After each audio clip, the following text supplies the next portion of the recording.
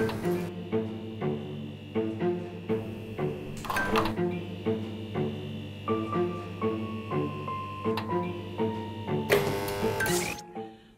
this is Matty Simmons, and this is where comedy happens.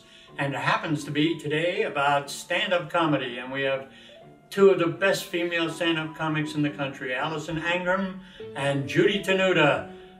Before we go to them, I want to tell you I was playing chess with a friend of mine the other day, and suddenly he looked up and said to me, "Can we make this more interesting?"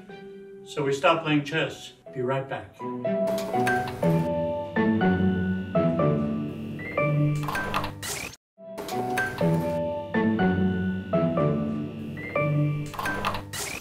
Hey, we're back at Comedy Happens, and we're back with a very special guest, Alison Arngrim, the bitch. The bitch from Little House on the Prairie. Everybody remembers you so lovingly. I know that you've written a book. Indeed. What? Tell me about it. Well, indeed, as you said, the bitch from the prairie. Okay, 7 years on this show, and as I always say, people go into show business in the hopes that people will love them. This didn't quite work for me. I wound up playing the villain, and people hated me. The more famous I became, the more they hated me. So I did write my autobiography, Confessions of a Prairie Bitch, How I Survived Nellie Olson and Learned to Love Being Hated. And you do a show. I do, and actually, weirdly, the show started before the book. I started stand-up when I was like 15. And then a few years ago, I started my own one-woman show, Confessions of a Prairie Bitch, where I told all true stories from my life. Like what? Well, tell me a funny one. Absolutely. See, growing up as and being an ex-child star, it's the whole bizarre syndrome of being typecast. And I have really, over the last 40 years, been beaten, spit upon, and pelted with garbage like the Santa Claus Lane Hollywood Christmas parade. That happens to me all the time. I'm telling you, and it was the Christmas parade. It was serious. It was the height of the show. I was like 16, and I'm in a car, you know, doing the celebrity thing, the Christmas parade, and someone threw a McDonald's cup of orange soda at my head. Got me right in the face. Thank God it wasn't a beer bottle. At least they could have picked a better restaurant. Right. I mean, it could have been something better. But, you know, it amazed me because the thing was more than half full. I mean, there was like $1.75 of soda left. And when you go on stage, do people boo you? Or is... When I was younger, when I was in parades, they would. I would sometimes come out at a public appearance, and they would say, "Nellie, the people would boo." Of course, then I would do, like, you know, the wrestler thing, and I was, like, into it. But now, luckily, you know, thank God for the internet and cable TV, I have all these venues where people can see the real me. Now they kind of like me. Then being the bitch is sort of popular, so now people are into it. Well, being a bitch and being a villain is, to me, as a producer, the hardest role in a movie or a television show. And you've got to have someone like that. It's easy to be nice and pleasant and sweet on camera, but being really honestly bitchy is tough. Well, and thank you, but it's true. The hero has to have someone to fight. I mean, Little House was all about the wonderful, good Laura Ingalls and her family, but what would she have done all day without Nellie Olson to be horrible to her and give her something to overcome? And people really got into the show because of that. And that's the thing, is that the typecasting, the craziness, and being called a bitch, my show became about that, how you live with that, and then people liked it so much I did the book from it. So, yeah. Well, you must have a lot of encounters with people who really think you're really a bitch. It's true, and you would think all these years later, but no, it's still the case. I mean, I fairly recently was at an autograph show, and a woman actually walked up to the table, just looked at me and said, "I forgive you," and walked out of the room. She'd been holding this in for like 40 years, this just rage against my character. And yet now you're doing a lot of stand-up. And what do you do basically in stand-up? Do you talk about that, or do you talk about other things? A little of everything. I just did the Rochester Fringe Festival in Rochester, New York, where I did that. And the one-woman show now, we have video and photos. It's a whole, like, multimedia extravaganza. And I talk about, yes, that you people, you think I'm a bitch, and this is how you treat me, and fine. And then, yes, we have clips from Little House, but then we have clips from other things. And I talk about all, like, the terrible TV that one does in the 70s when you're on a show back then that you had to be in Love Boat and Fantasy Island, and I have clips from my horrible episode of Fantasy Island. I talk about my family who were in show business. My dad actually worked for Liberace, and I have fabulous pictures of me with Liberace as a child and these kind of stories. It's quite fun. When you did the show, what was your favorite moment in the show? Can you remember? Yes, I think so. I have a favorite episode, and the crazy thing is, when I talk to people all over the world, this seems to be everyone's favorite episode, is the one where I go down a hill in a wheelchair. I pretend to be paralyzed, and Laura finds out I'm faking and shoves me down the hill in a wheelchair into a pond, and it seems to be everyone's favorite, and it is mine too, because this isn't something you normally get to do. I mean, what other television show has 13-year-old girls going down a hill in a wheelchair? I can't think of any offhand. No, this is not something they normally make you do. No. And we have a friend of yours coming by. We do. And we'll be back in a moment with our next guest.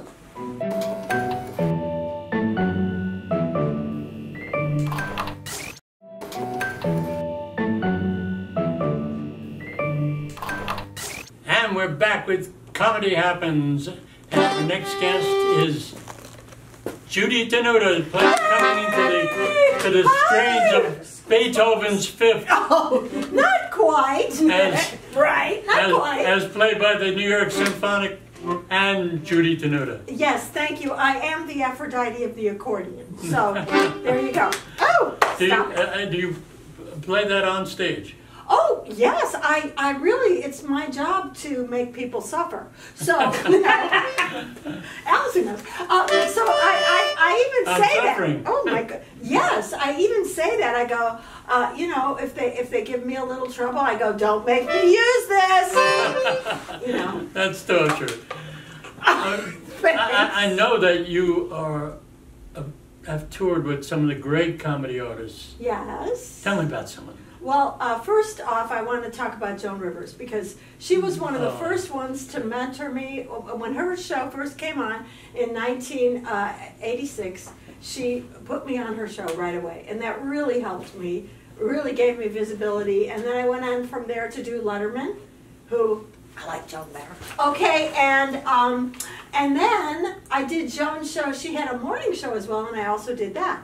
Then, after that, I was very excited because I did my first HBO special, Women, I don't know, what was the name of it? Hey, that's my job. I got it, Women of the Night. I had a few of them. So. You know you've had too many HBO specials when you can't keep the titles straight. Okay? Well, I can keep them. I can keep them. Women of the Night was the first one, and then at the same time I had my commercials, Diet Dr. Pepper. I loved your Dr. Pepper commercials. Thank you, because in the Diet Dr. Pepper commercials, they were like little mini movies, you know. And so, like, one of them is I'm holding the bottle of Diet Dr. Pepper, and I say, "You can't get a body like mine in a bottle unless you push real hard." So. You know, anyway, that was a fun one, and there were 3 other ones, and they were made like, they were beautifully produced, so I was very honored to do that. What was the funniest joke on that show? Oh, I think I just told it, didn't I? I mean, aside from that. No, you're talking about on the Diet Dr. Pepper commercials? Yes. Oh, God, I have to. Okay, one of them, okay, so you see me, and I look like I'm in this glorious, because I call myself the goddess. She is a goddess. and I go, oh, you know, when I feel, I want to feel pampered and beautiful. I like to, and then you hear a horn honking real loud, and I stick my head out and I go, hey! It makes me feel like a woman. You know, I say about Diet Dr. Pepper. Anyway, that's great. Anyway, you have to. It's one of those things. You toured with so many great people. Yeah. Aside from being with Joan, who I have always adore thought Joan. was one of the great. Joan was the groundbreaker with Phyllis Diller. Yeah. I will say. Yes. How about George Carlin? Oh, I loved. Yeah. So that's what happened. I did in fact. The night that my Women of the Night premiered, I just started my tour with George Carlin. So I will not forget this, because it was July of 1987, and we had just done a show. And I get a call from him in my hotel room. After we did the show, we had a lot of fun. He was really a lot of fun, by the way, because we love doing voices. Like, he'll say, "Hey, Tenuta, come over here and light my cigar," you know, and then I go, "Shut up, pig." You know, we had a lot of fun doing voices. And in fact, his manager would say, "Would you two shut up?" And George says, "No, we're having fun." So, yeah, we had a lot of fun doing that. But after we had done our performance, that was in New York City, he says, "Hey, Jude," he calls me in my room, and he goes, "They have a review of of the special, and you got a great review." I mean, so that was like... That made you feel good. Well, George Carlin, hello, you know, so that was like a huge... Made you feel so good you went out and played the accordion for 2 hours. No, I didn't want to do that to him. No, I did not do that. I only played it in little spots where, like I said, it's like a punctuation. But I will say this, it's really weird. Wherever I go, people want to touch it. I've had people say, "May I?" See, Alison likes to pet it. I'm allowed to touch it. Oh, Alison and I are good pals, and so she can do that. Not just anyone can touch the squeeze box. That's right. She's always squeezing her box. You got to watch her. I am. And by the way, I was in Hawaii and doing a show, and one guy, I was walking through to get onto the stage, and this guy starts kneeling down. "Oh, goddess, may I kiss your squeeze box?" Yeah, I know. That was bordering on inappropriate, but at the same time funny. But only bordering. No, never boring. Never No, boring. I said bordering. I hear there's great news coming up on Hollywood Boulevard for you. Well, actually, it's going to be in Las Vegas. Oh. On Las Vegas Walk of Stars. Yes, I'm getting a star on my birthday, That's great. November 7th. So it's pretty exciting. I'm hoping I'm sandwiched in between Engelbert Humperdinck and Wayne Newton. That could be cool. Oh, that'd be right? Or it doesn't matter who's Two very funny people. Or Trini Lopez. I love them all. Trini! That'd be a good spot. Get next to Trini. I would like that. That'd be great. We'll be right back. Okay. With the funniest ladies in town. Hey!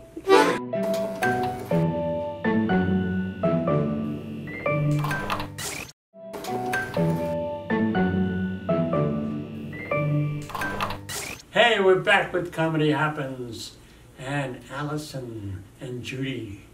Yes. Let's talk about how you got into stand-up.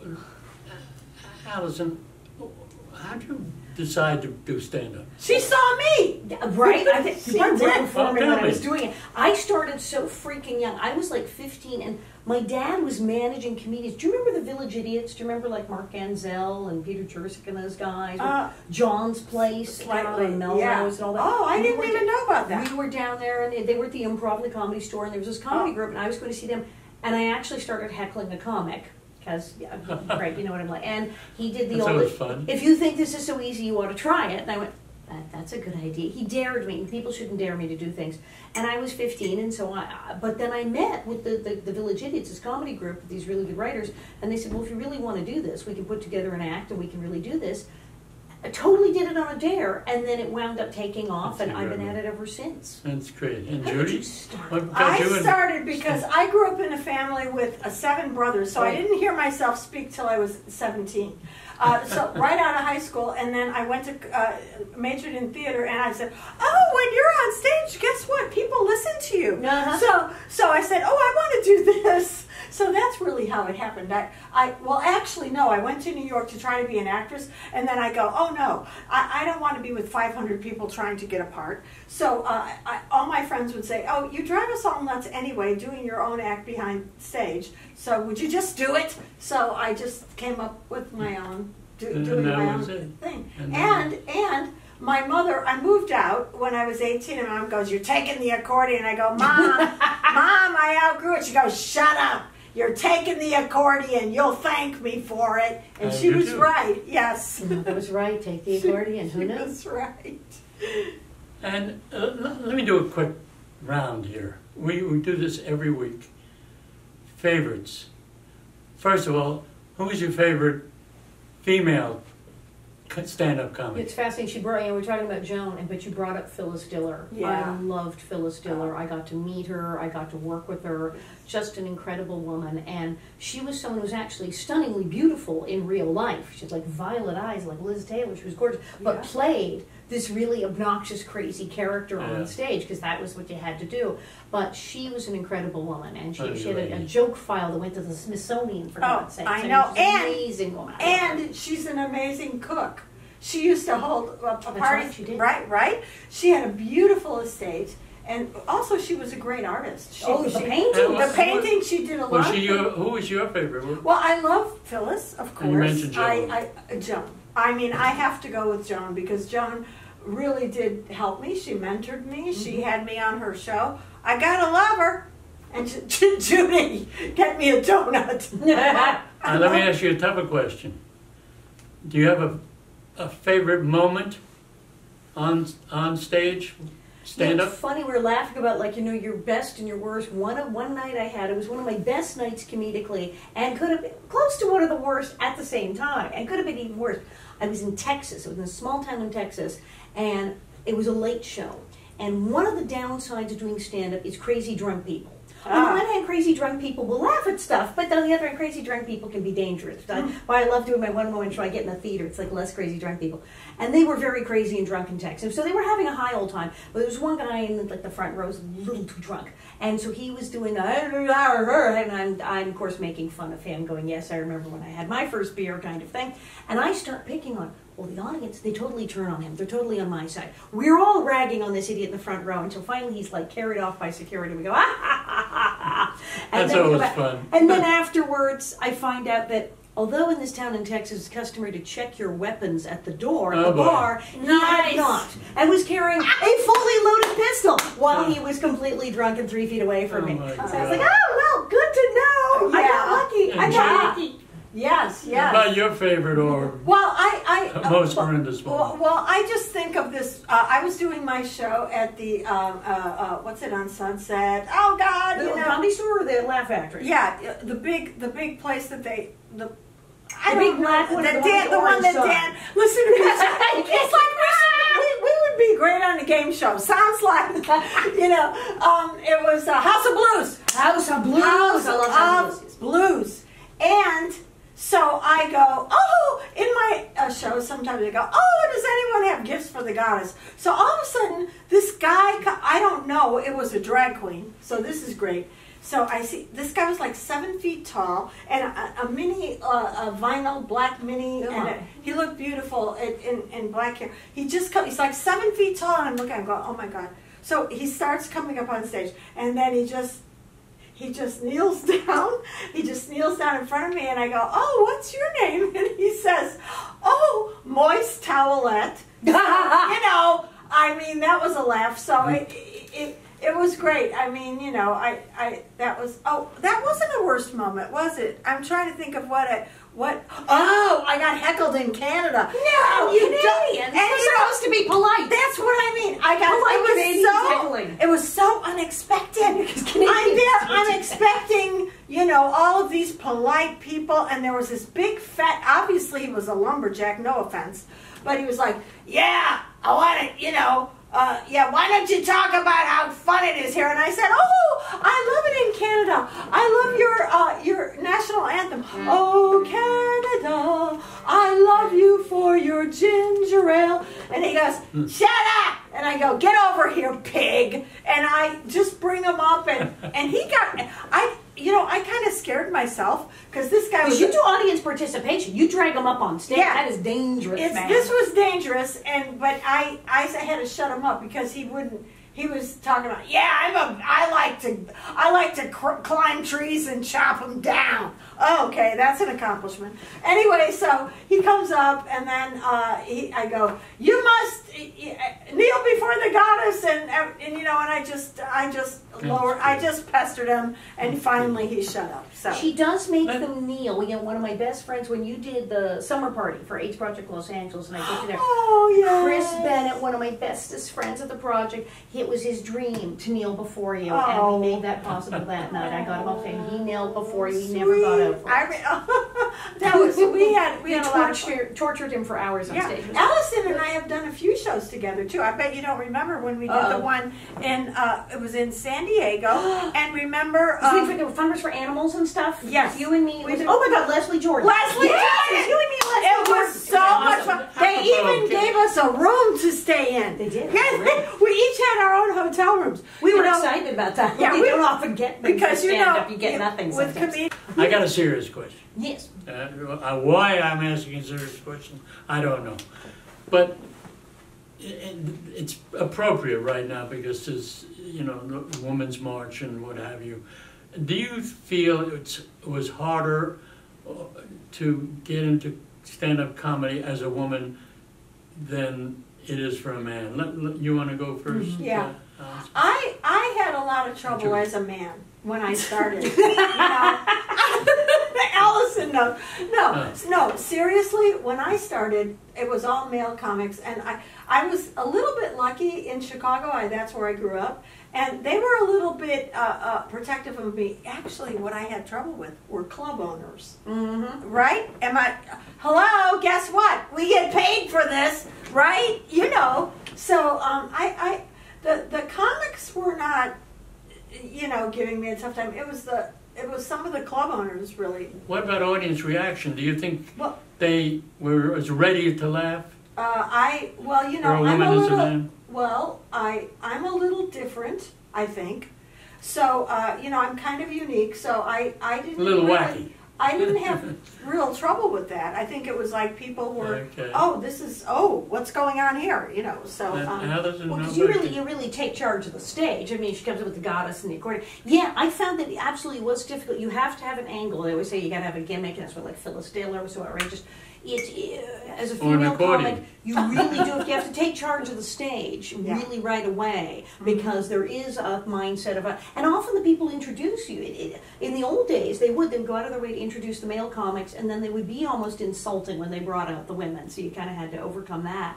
And I started as a teenager, so I didn't dare go to the clubs alone. My managers came with me. You're really brave. Wow. I think those days are gone, aren't they? It's better now. A lot of the female comics I talk to, they're still having trouble with male comics, with club owners, with people's attitudes. Sure. It's much better than it was. But that's why there's so many alternative venues. There's things like Uncabaret and different theater groups and things where people are doing stand-up as storytelling or more theatrical. Or you could do your one-woman show where you don't have to, you know, everything, you know. And you see that a lot of women will do it to have more control over the situation, because the standard joke, comic, it can be really rough depending what city you're in. A woman like you have proven that you can be as funny as anybody. Oh yeah, we made it even in the worst rooms. As witnessed Joan Rivers and Wanda Sykes, who's I'm a big fan. Yeah, Wanda, we love Wanda Sykes, and by the way, she has a great film career. Really? She does. She's very funny. You don't know? She was in Monster-in-Law. She played Jane Fonda's assistant. Well, anyway, we're here to talk about us. So you have to have her on as a third one because we love her. Okay. Yeah, we love her. Okay, we're running out of time. Last word. Do you have a favorite joke? One of the things that I find goes over very well is, I talk about the fact that I'm very popular in France, but you see it's because in France they don't think Nellie Olson's mean. They think she's French. I like that. Yeah. Because it's true. And you have... Yes, well, you know, I came out and I would say one of the center points I talk about men and women. So one of the things I say is, how many of you ever started dating some pig because you were too lazy to commit suicide? So, yeah, that's... Well, thank you. Thank you both. You were wonderful. That was great. Thank you. We had fun. Do I need to go to Vegas with you? I need to go to Vegas. I would love. Oh my God. Comedy happened tonight. Never has there been such a... That was Beethoven's Fifth, wasn't it? That was. That's it. Party in France. Yeah, party in France. Yeah. How's that? Party into France. Party in your pants. We're right here having fun in France.